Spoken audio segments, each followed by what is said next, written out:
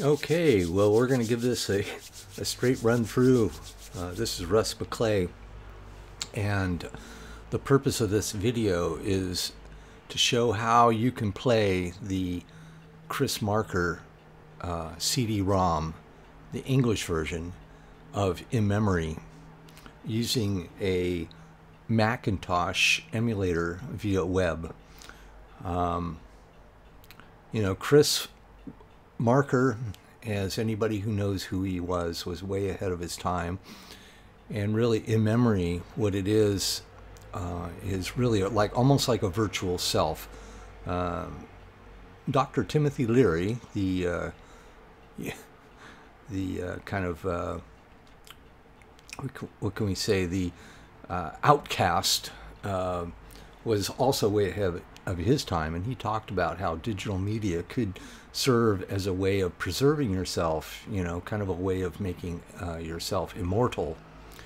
And I think Chris kind of did it with Immemory, his CD-ROM, but unfortunately, it's made literally 25 years ago, and attempts have been made to preserve it, but all have failed now. I think there was one attempt, to make a Flash site. Of course, Flash died, so that went away.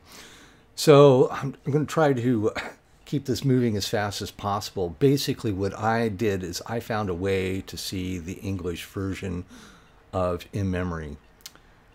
So the way this starts is that on archive.org, there is an ISO here on this page. And in this video, in the comments of it on YouTube, I will put these links. So here what we have is a post, and it is an ISO, and it says Macintosh and Windows compatible. Now, I downloaded this ISO and I tried it, but it wants to install QuickTime and it just doesn't run. It doesn't work basically on Windows. I don't know if it does on the Mac or not, but it doesn't work on Windows at all. Well, you can kind of get it sort of to work, but it's a disaster. Now, the first clue to how to get this work was this very excellent post by Lustig, and he said use this emulator, and he gives a link. And again, I'll post this in my YouTube comments. So here we have this emulator, and so I picked this up as a clue, but I didn't want to use this ISO. I felt there was a problem with this ISO. So on archive.org, there is this other ISO, and again, I'll post these links, that has two ISO images. So we see an English and a French ISO, okay? And what this guy says is, the English will only work on the Mac and the French ISO will only work on a Mac, blah, blah, blah. You can read this right here. I'm not going to read all of this. So the idea here is, with that emulator, if you load both of those ISOs on this emulator, you can get it to work. And I did get it to work. And it's amazing. And I'm really happy that I got it to work. And I'm going to show kind of how you do it. You could probably figure it out yourself, but let's go through this. So the first step is you want to load up the emulator, which to me is, it's almost like magic how this thing works. An emulator it's going to emulate a Macintosh OS 9. So here it is, and again, once more, I'm going to post all these links in my comments.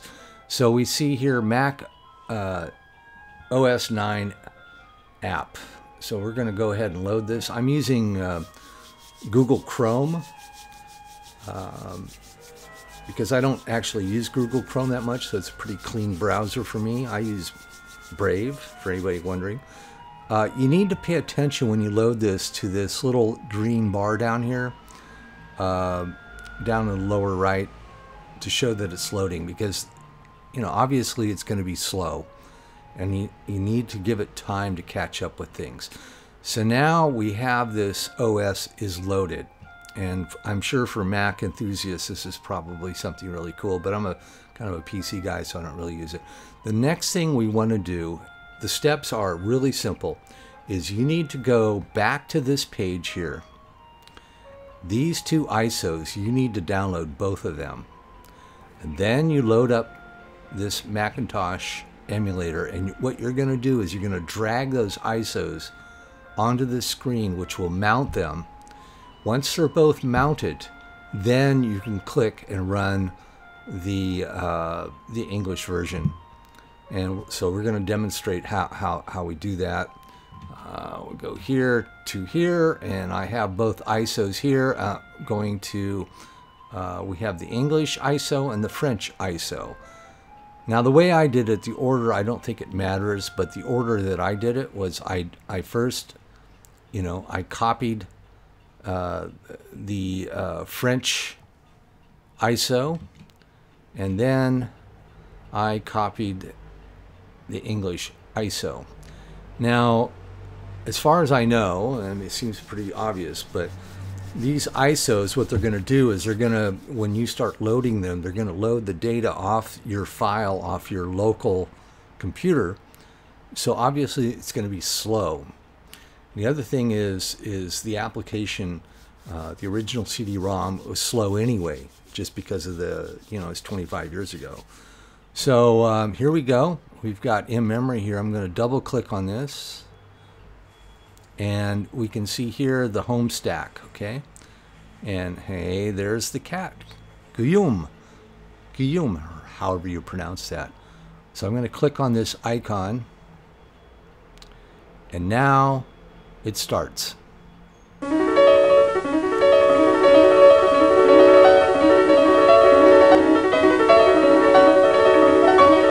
It's probably pretty loud. I'll try to tone it down a little bit.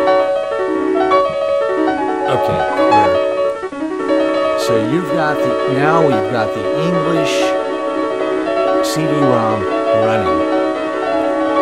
And I'm only going to demonstrate a little bit of this, but I'm going to go in now. It's kind of hard to see the cursor. You can see here, and what I did is I went up here to the top and I kind of came down to it. I don't know if my cursor's being recorded. But there, I'm going to click on that first one. And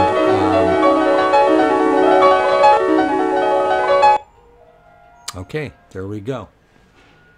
That's the main screen of the CD-ROM in English.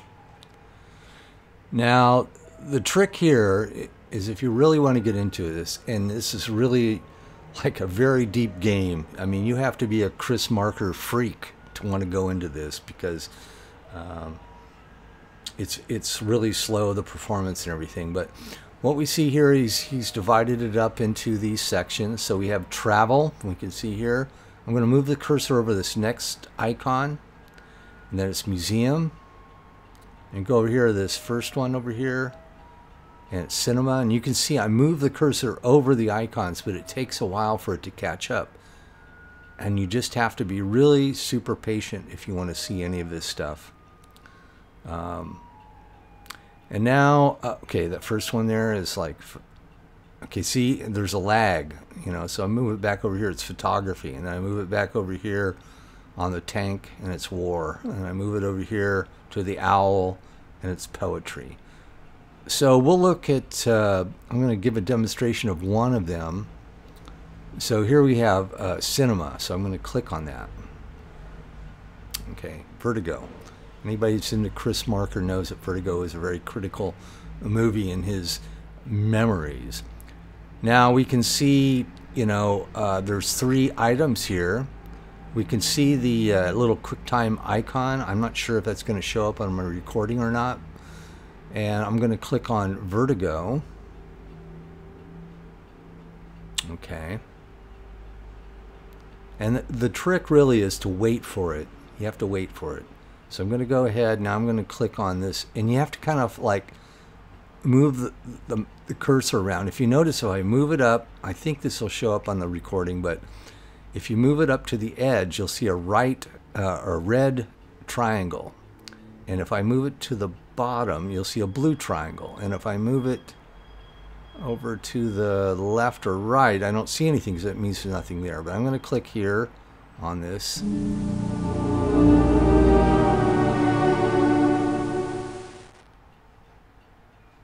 Okay, so you could hear a little bit of music there, and now we have some text. You need to wait if it's going to, you know, some of these screens are going to load by themselves. You just don't know. In this case, I don't think it is going to do that. So I move over to the right, and I can see the red cursor. So I'm going to click on that because it hasn't done anything yet. And now we get the next screen. And see, then it's doing some other stuff. It kind of went a little bit fast there. Not sure why it did that. Yeah, it's kind of doing it a little bit too fast. Let's go back, see if we can get it to pause. Okay, so we go back to Vertigo. I move it out of the screen. The cursor out of the screen, and now it's staying there, so that's pretty cool. Again, you know, the navigation is if you move to the top of the screen, you have a red cursor, triangle, and to the left, and to the right, and down below. If we click below, it goes back, you know.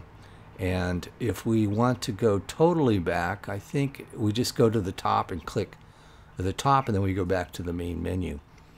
So, you know, what I have shown here is a way that you can play the English CD-ROM on your PC using this Mac Emulator, which is really great. I mean, this is anybody who's into Chris Marker knows about, you know, Immemory will know that this is literally a you know, the library of Chris's memories, everything. Well, not everything, but a tremendous amount of interesting information. The other thing I want to show that's very cool is that if you move the cursor down the bottom of the screen, you can go full screen, and you know, you can get out of this by hitting Escape. And now let's just pick another thing to go into. Let's say memory. Okay, I'm going to go into memory and see what happens here, if anything. Okay, it didn't do anything there because that's actually not a menu item. So we have to pick something that's a menu item. There we go, memory. Okay, now we're in memory. Move the cursor out of the inner side there. What is a Madeleine? Okay, that's pretty cool. You know, that's related to Alfred Hitchcock and all of that. Okay, now I'm gonna, looks like I can click on the center, or I could also go to the right. I'll click on the center and see what happens. This is a Madeleine. Okay. Again, you need to wait. And now, you know, text comes up. It's pretty cool. And go to the next page. Want to see Vertigo's Way or other Madeleines? So you get some cool choices. Here, let's try this one. Friendly warning. Okay, so he's going back, doing the same thing over again. Go back here, and we do this. Out of it. Okay, so it's doing, kind of lost the lost it there a little bit. So anyhow, it's lots of fun to explore. To get out of this full screen, you just hit Escape. You should be able to hit Escape, or up here. Okay, move the mouse up, click that, and you're back into the you know, the reduced frame size of the Mac Emulator, and there you go. So there, if you want to know how to see Chris Marker's CD-ROM in memory on a PC, this is the only way that I know how to do it. And I'm really happy to have found it because I'm going to be doing some exploring. Incidentally, there is on YouTube, if you do a search, somebody had the CD and they did like a 4-hour presentation of it by clicking through all the menus, but you don't get to interact with it. But this, you have full interaction with it, and you know, hopefully someday somebody's going to get this and redo it. You know, it wouldn't cost that much money, but it's just, Chris is such an obscure artist and a talent and a genius that it'll be hard to convince somebody to invest, I think, into that project. So we have this in the meantime. There you go. I hope it's helpful to somebody. Russ McClay, praising and acknowledging Chris Marker and Immemory.